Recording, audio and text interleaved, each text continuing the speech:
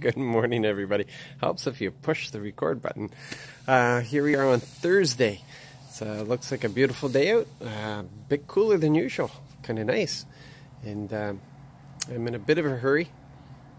We ran out of hamburger yesterday and have to run out and get it before we open. So, as we're reading through Jeremiah today,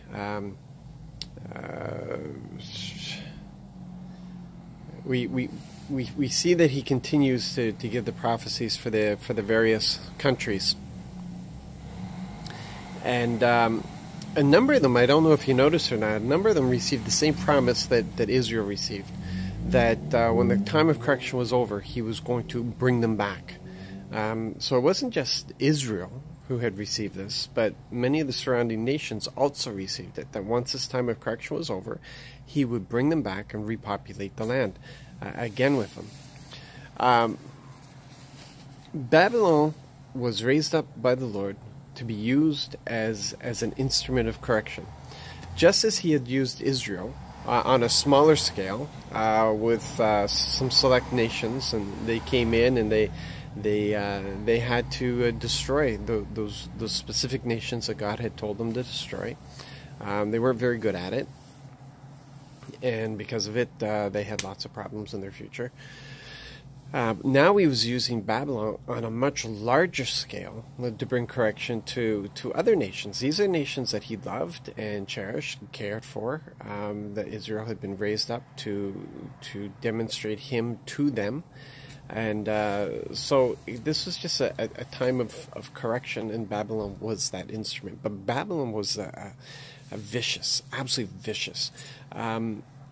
There's not too many conquering nations that we know of that go in and actually deport all of the citizens of that country to another area. It makes sense. Get people unbalanced so they can't rebel, put them in unfamiliar territory, get rid of their infrastructure. And man, if you were a conquering nation, that would make sense. But the effort that would take is incredible.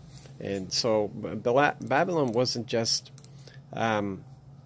conquering these nations. They were absolutely taking them over and managing them, and they were vicious. They killed huge parts of the population, and Nebuchadnezzar is thought to be one of the most evil rulers that ever existed. And so we find that the God says, when your time's over, man, I'm getting rid of you. I'm destroying you. I'm absolutely wiping you off the face of the earth. Nobody, in fact, I'm going to do what I did to Sodom and Gomorrah. Nobody will live in your land again. It will be desert. I will make it desert. Wow. Listen, we may be in control of our lives. We may have control of what we think, of what we say, of what we do, of what we feel. These are ours. Nobody can make us feel a certain way. Nobody can make us think a certain way. We're in control. But don't ever forget that God is in charge. He is in charge. He raises governments up and he lowers them down. Every authority that is in place has his stamp on them. That's what the word says, and that's why we are supposed to honor that authority, whether we agree with it or not. But God is in charge. He's in charge. When we talk about the control, don't think for a moment that God is not in charge, because he is in charge. Just we're in control of our part in that.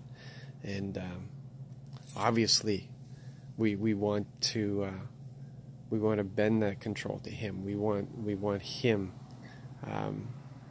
He won't be in control of us because he wants us to be free so that we have our choices. But we bend our will to him. We submit ourselves to him. We submit ourselves to the King.